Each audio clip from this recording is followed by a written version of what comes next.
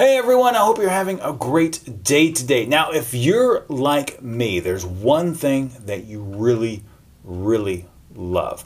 And that's to sit in your car, the top down, and the wind racing through your hair. Well, maybe I can't do that anymore. I really do like the shaved look. It's just so much easier because, let me tell you, in my nearly 30 years of driving, the one thing I really hated was messy hair from the top being down. The other thing I hated was traffic. I love getting out on the road, zipping down, and not having to stop. But from time to time, you run into toll booths, and that means you have to stop, and you gotta take out your money, and you gotta pay the guy or the gal at the toll booth before you can move on. And it's just not something that I enjoy doing. Now, here in Korea, they've implemented a great piece of technology, and it goes by the name of the Hi-Pass. And the way it works is that you can actually use a card to send a signal to the toll gate, and you get to breeze through. It's fantastic, and it looks just like this.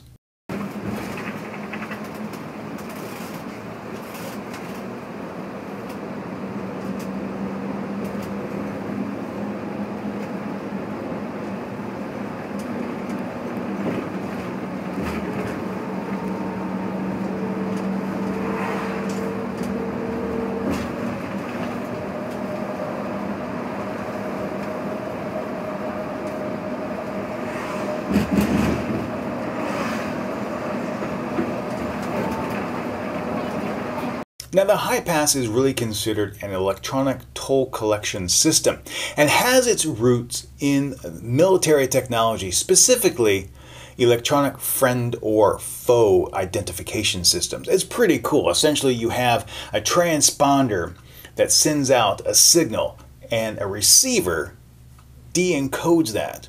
So in this particular system, on the automobile itself, there is a transponder, and in that transponder is a card, essentially a debit card for the Hi-Pass system. And as you approach a toll booth, it sends a signal, the gate receives it, debits the appropriate amount, and then the car is able to cruise through. It's a great way to bypass a lot of traffic congestions, especially here in the Seoul area where you have 25 million people. And also, one of the great things about the Hi-Pass system is that you get a discount, in some cases up to 50%. It all depends on what road you're on and what time of day. It's a great system. Now, what I would love to know is, how are roads paid for in your country? Is it simply a straight tax against its residents, or do you employ tolls along the road? In the United States, well, there's both. Please leave a comment down below and share your answer. Now, to learn more about the Hi-Pass, including where you can purchase the equipment if you're here in Korea, please click the link and surf on over to the Korea blog, the official blog of the Korean government. Now, until next time, remember to be true to yourself, always be awesome, and I will be back next week with another awesome piece of technology. It's a brand new subway line.